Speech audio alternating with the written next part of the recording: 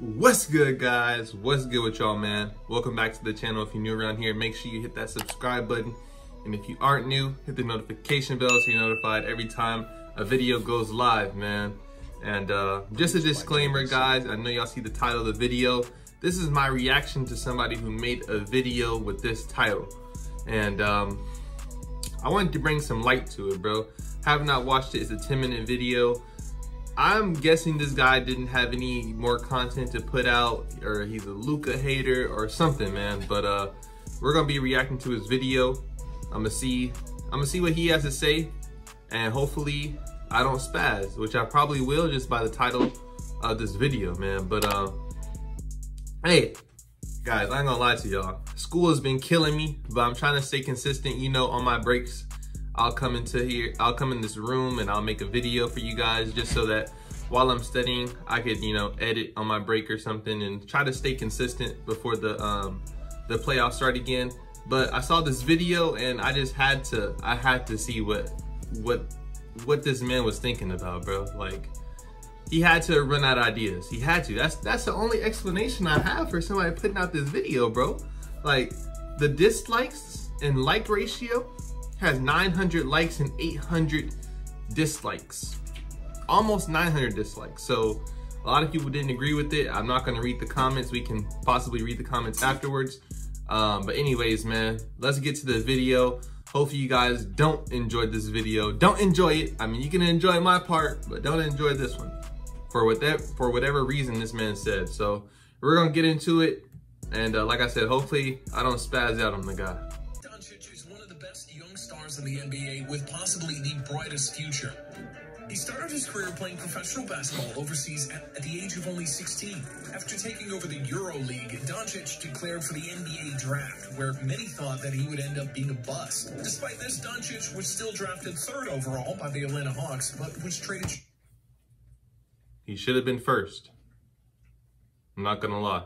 Shortly after, to the Dallas Mavericks, where he still plays today. From the beginning of his career with the Mavericks, Doncic has completely taken the league by storm. In his first season, he won Rookie of the Year in what was one of the most difficult years to bring the trophy home, going against competition like Trae Young. In his second season, Doncic has continued his domination of the NBA and even managed to improve his already impressive rookie season.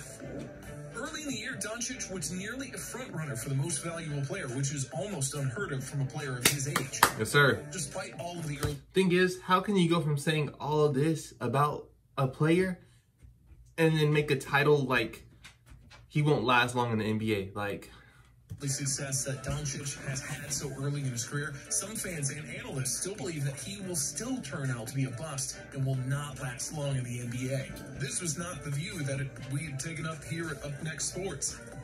However, today we'll be looking at some of the arguments people are making as to why Doncic will not last long in the NBA and judge. Okay, maybe it's not him. He said we're gonna look at some arguments, so maybe it's not him. So how valid each argument is.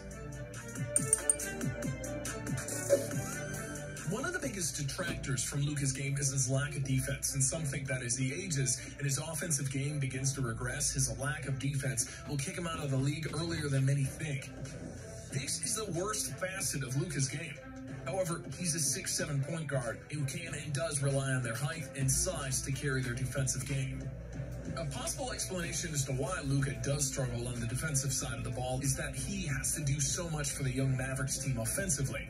With the team's second star, Kristaps Porzingis, being injured for a majority of the season, the entire weight of carrying the offense has been on the back of young Doncic.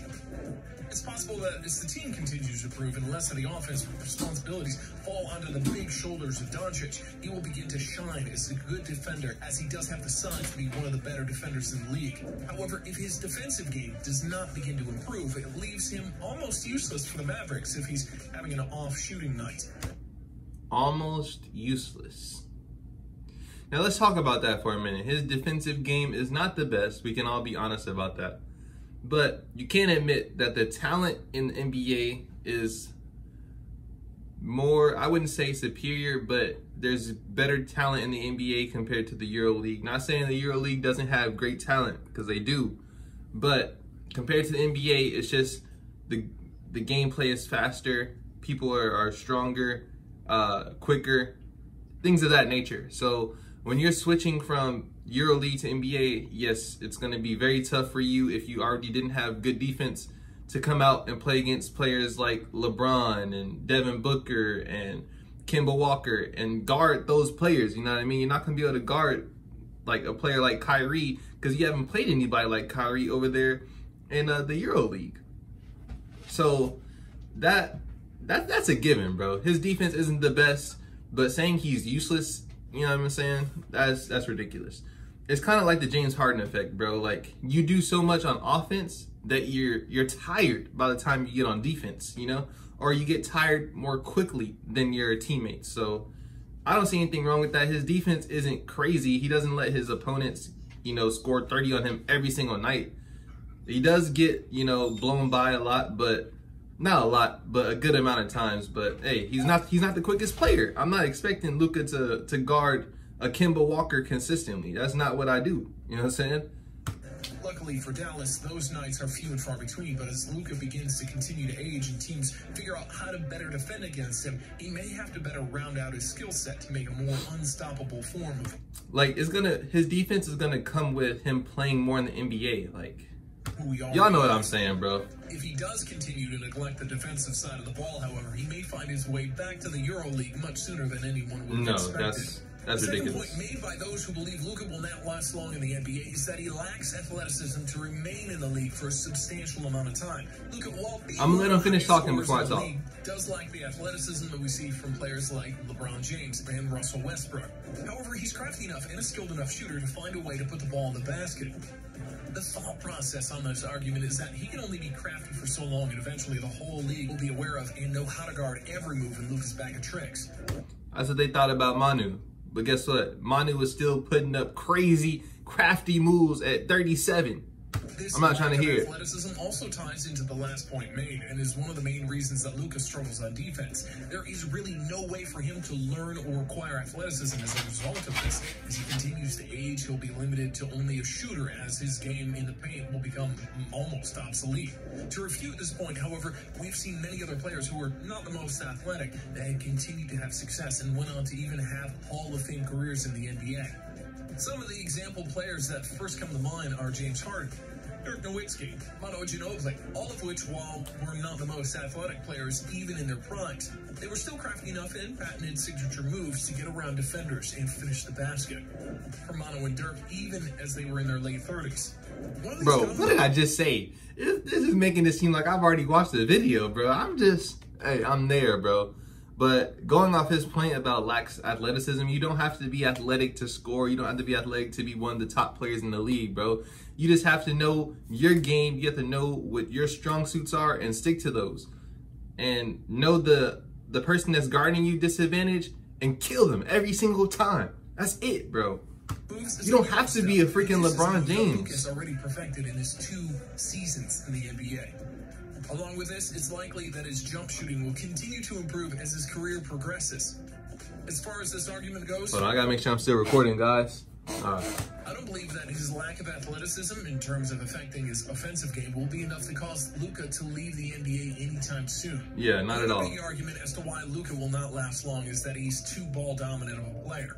Looking at this season, he has a usage rate of 37%, which is very high. A usage rate percentage shows the percentage of team plays is run for a player while they're on the floor. In comparison, LeBron James' highest career usage rate is only 33.8%. This highlights just how much Luka has the ball in his hands. As a result, it's possible that the amount of usage from a player could be the cause for their early injuries in their career, which could cut off his career early.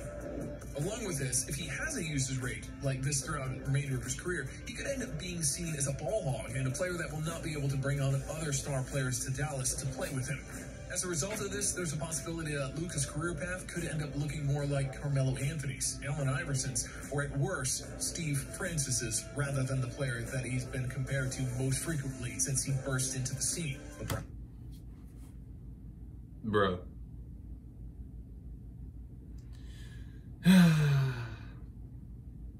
Ball dominant players are in the NBA and have been in the NBA for years. Just name a couple: Kemba Walker and Chris Paul. Do people still want to play with Chris Paul? Yes.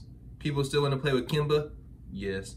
Are those players at the top of some PG's some of their favorite point guards of this current era? Yes.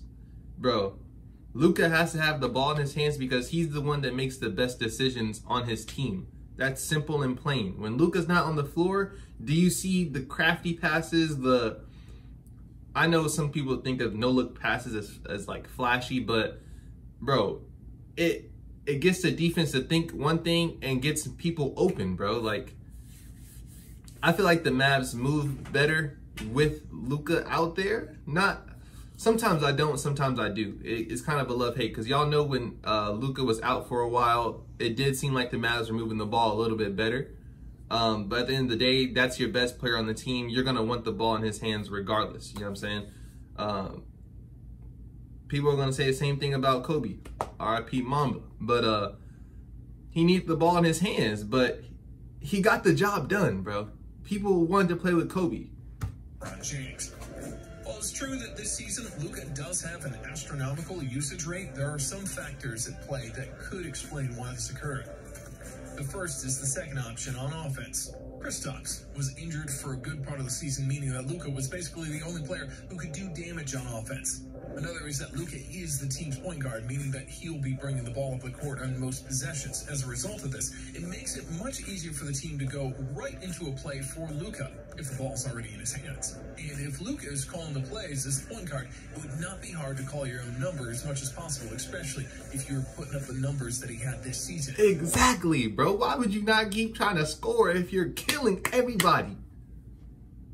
Some of these arguments are silly, bro. Acquire another younger star. It'll be interesting to see if Luka will be able to give control of the ball and let his usage rate fall.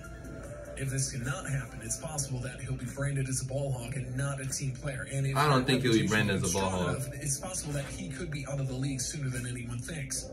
From the moment that Luka was traded in the 2018 NBA draft, he would already be set up to be compared to players who would end up being one of the best young stars in the league. The media has hyped this rivalry up through the rookie season to today and will likely continue to be compared to Young and Young compared to him throughout their career. After Doncic beat out Young in the Rookie of the Year award, he seemingly defeated and outgrew the Trae Young comparison. However, after he came out of his hot start in the 2019-2020 season, he would obtain the ultimate comparison that a young player can make. Give me that, he would be LeBron! compared to LeBron James. Hey! While it seems like Luka will do his best to fill James's shoes and seems to be of an old school mindset of beating the best to become the best, this is still a lot of pressure on such a young player, as we've seen. I hope it's not too loud, guys. Pressure can become too much and will crush the player's spirits and confidence if they cannot fill the shoes they're compared to, and will be left as a shell of a player that they once were. However, it seems like Luka does not mind the media attention, scrutiny, or hype influencing him too much in either direction. As a result of this, I believe he's mature enough to handle these comparisons, and instead of letting it tear him down, he'll use them as motivation, and he'll be chasing after LeBron James for the rest of his career. The next argument is a bit outdated. However, this is one of the main points as to why fans started their analysis and advised teams to avoid drafting Doncic in the 2018 draft. The reason being that he is from Europe and did not play college in basketball in the NCAA. Who cares? Often, when looking at draft prospects having experience of playing professional overseas, it's looked down on when compared to playing in the NCAA, despite those players playing overseas or playing against grown men who have made their livelihood playing basketball rather than collegiate athletes. There's been a long history of players being drafted ahead of where they were. They, in retrospect, should have been in the draft. However, as of now, it appears that this is definitely not the case for Luka. As of now, he is the best player in the draft, and each year the stigma of European players being at risk, inferior, or project players are becoming less and less widely agreed upon and accepted. Some former overseas greats who have shut down the stigma are Mono Ginobili, Luka's former teammate Dirk Nowitzki, and Tony Parker, just to name a few. Today, Luka is carrying on the torch from former greats to keep the names of all European players in good graces. While Luka, being from Europe, would have prevented him from being a star he is today, and possibly even caused him to be out of the league shortly into his career. In the year 2020, once they prove themselves in the league, European players are given all of the influence and power that American players do. The final argument as to why... On that, I would like to say that I don't know why European players are looked down upon. I can see where they get the idea from, just because it's probably not as intense as, you know, playing against the best players in the U.S. But like you said, bro, you're playing grown men. Luka's been playing grown men since he was first a teenager, bro. So of course he's gonna have the IQ, the leadership abilities to lead a team in the NBA, bro. Like, every owner is looking back on that draft and kicking themselves because they didn't draft this guy right here, bro. You know how much of the asset he would be to a team? I know the Kings wish they could have their pick, but was it the Kings? I'm not sure, but that's tough, man. Whoever the two teams that picked before him, say goodbye. Oh, the Suns are kicking themselves. Simple. They need a point guard too, right next to Devin Booker. That would have been great, but I'm glad he came to Dallas. Last long in the NBA is the fact that he already has a lot of basketball miles on his body at such a young age. Luka has been playing professional basketball since he was only 16 The Hawks are kicking themselves too. His peers in his draft class who were only in their second year of high school at the time. As a result of this, while playing professional overseas has done wonders in developing the young stars game, it has also led to him playing many more games in minutes than most, if not all of his peers. And because of this, it's possible that he could be more suspect to injury or his body shutting down early and forces him to retire early as well. You just gotta take care of your body, bro. You take care of your body, you'll be straight. While Luka doesn't have any major injuries to date, long-term stress of playing basketball in the body has, as we've seen time and time again, wear down on the knees and other joints of players. So even though it's very unlikely that injuries will plague the young star anytime soon, there is a chance that a lifetime of wear and tear on his body could lead to him retiring from the That's with everybody though, bro. Don't be putting that straight on Luka. This, out of all the arguments, in my opinion, is the most likely reason to push Luka out of the league early. Although his game, as of now, is much more offensively oriented and leaves a lot to be desired on defense, he's still one of the best players in the league, and he's only in his second season playing in the NBA. To conclude, as of now, it appears as if nothing could slow down Luka from the Hall of Fame career he seems to be destined for. However, some believe that as a result of his lack of defense and athleticism, being ball dominant, having lofty comparisons, a European bias in the NBA, and wear and tear on his body, he'll soon be out of the league. Subscribe and stay tuned for the next video. I thought I was gonna have to come for the dude, bro, but those weren't his thoughts, I guess. Those are what other people say. So we're gonna look at these comments, bro. Let's see. He said, "Hey all, just to clarify, we are not saying Luka is over. We are breaking down what fans and other analysts are saying that could end Luka's career. Watch the full video before getting upset, please. We love Luka." All right, shout out to him then. But it's a tough video to make, bro. He said, bro, he's not going to leave the NBA unless his skill falls off a cliff. He is one of the best, or if not the best, young players in the league. He is the best young player in the league, and I'll hang my hat on that, you feel me? Useless, LOL, he's going to dominate for years. He will dominate for years. Hey, I'm gonna have to give these a like, simple. This is my school account, so. Whenever a white player starts balling, people feel threatened. Hey, might be going somewhere with that one, TJ. If he is white, unathletic, he can't be great in the NBA. That's what people think because they don't watch EuroLeague. That's facts. A lot of people that talk down on EuroLeague don't even watch EuroLeague basketball, bro. But I think we're already like past 10 minutes. The video is 10 minutes and I did pause a lot. So, hey, if you guys agree with me, leave a like on this video. Like I said, bro, please don't leave a dislike. I do not agree with this. I just wanted to see what he had to say and basically throw it away. You know what I'm saying? But hey, consistent Dewan in the building. I love you guys. Please continue to watch my videos, like it, so more people can be subscribing. Hey, all of my new subscribers, bro, I've been getting a lot recently since I started uploading again. I appreciate you guys for sticking around and clicking that subscribe button, bro. You know what I'm saying? I think it's a cool channel. Y'all can agree or disagree, but hey, I'll see you guys on the next video. Leave some lit videos down in the comment section, man. And I'll catch y'all on the next one. I'm out, bro.